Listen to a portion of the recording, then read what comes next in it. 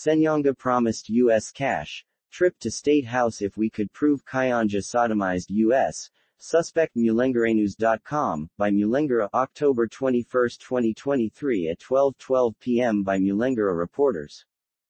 One of the men accused of making false claims against Pastor Robert Kayanja on Friday recounted in gripping detail how he and his co-accused were made an enticing offer by Pastor Jackson Ssenyonga of Christian Life Church Kabul, to get incriminating evidence that the Miracle Center senior pastor had sodomized them. Testifying before Mwanga 2 Magistrates Court in Mengo on Friday, one of the suspects, Adrian Zebel, made the shocking revelation, recounting how he and his colleagues attempted to fake the evidence to make off with Ssenyonga's big money. Zebel said together with his co-accused, Peter Serugo, Khalifa Labib, Henry Liazi, and Moses Tumwine, met Pastor Ssenyonga at a meeting which was arranged by the pastor's female personal assistant.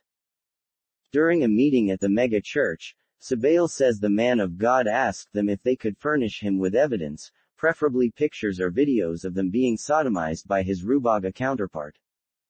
He said he wanted videos showing Pat or Kayanja even if he was just half naked, said Zebel.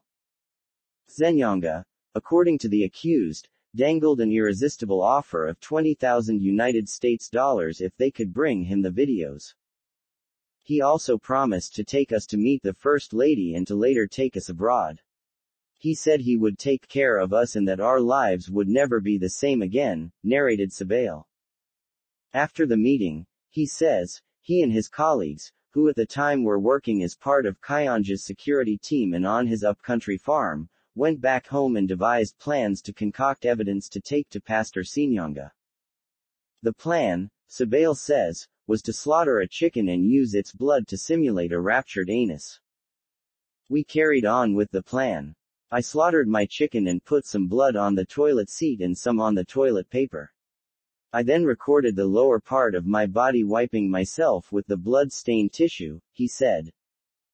Hearing of this case is still ongoing and Magistrate Adams Byarugaba adjourned it to November 3 when the matter will come up again.